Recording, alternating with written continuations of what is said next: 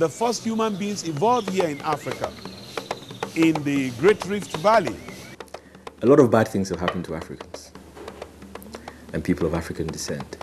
We've gone through lots of horrors, you know. We went through slavery, we went through colonialism, and even today we are subjected to the machinations of the global order that produce a lot of pain. The cultural traditions of Africa in itself and the important role it plays in the survivors that Bob Marley speaks about, the traditions of African spirituality, of African religion that is found in so many of the major rebellions that were waged against slave masters in the Caribbean, in the Americas. Who is an African? Wow, that's difficult. African is a young man, same me. I'm African. Great question. It's a very, very difficult question, actually. Doesn't matter whether your skin is black, yellow, green, or white. Every member of the African continent is an African.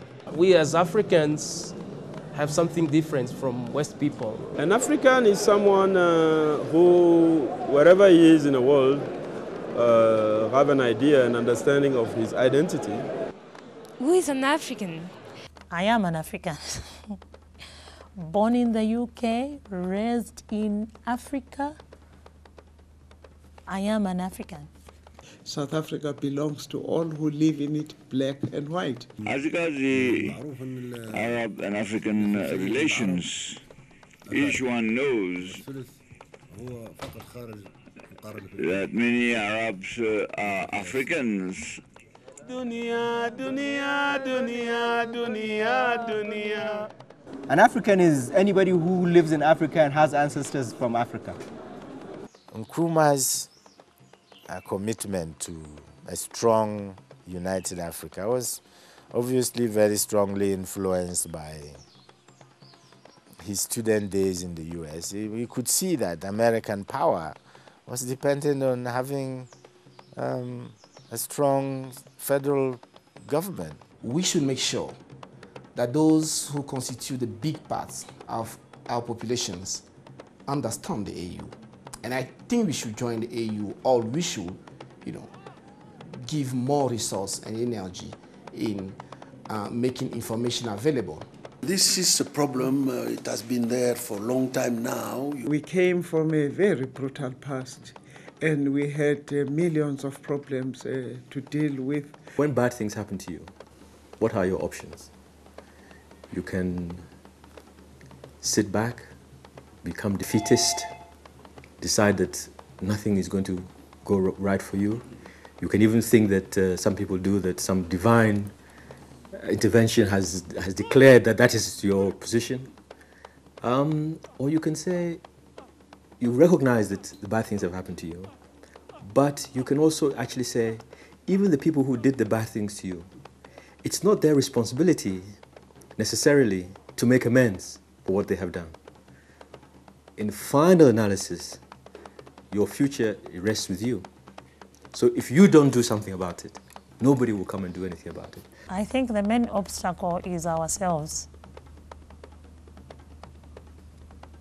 We are our own gatekeepers. If we can stand for one goal, we can be a great people. A lot has already been achieved through interaction between the peoples of Africa. We tend to look at the problem of refugees or the institution of refugees as something new, when in reality, one defining characteristic of Africa is precisely migration.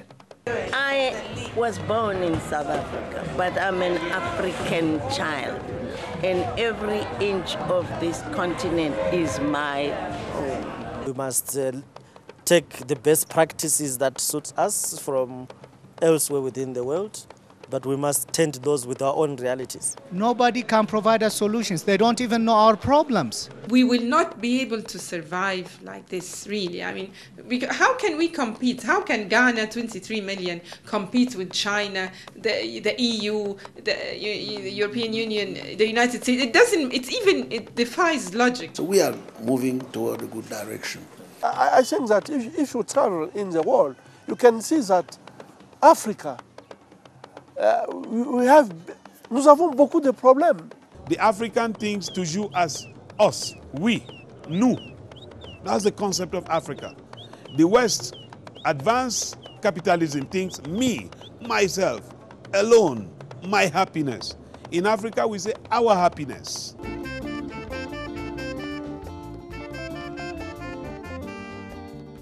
We will continue with these endeavors until we arrive at a successful conclusion to realize the objectives of Pan-Africanism,